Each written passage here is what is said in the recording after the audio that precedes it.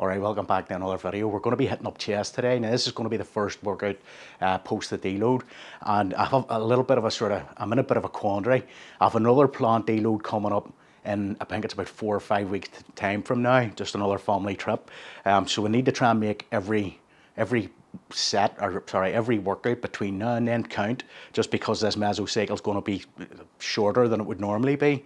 But having said that, because it's post deload, I'm not going to have the same sort of strength that I would have had, just before the deload. So what I'm going to do is we'll still do the same three chest exercises: flat dumbbell press, incline dumbbell press, flies.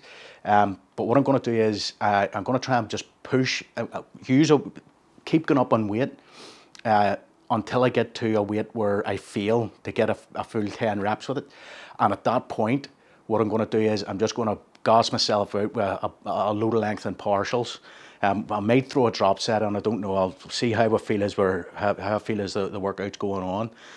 Don't like to put drop sets in too early in a mesocycle, although this mesocycle is going to be short. So anyway, so yes, we'll just work our way up on weight until we get to a point where we feel, and then we'll do a bunch of lengthened partials, and then we'll call it a day. And again, we'll do like a reverse pyramid sort of idea on the incline, in the incline dumbbell press. And again, we'll just keep going until we hit failure, and then try and push past that with some lengthened partials. So well, anyway, let's get to it.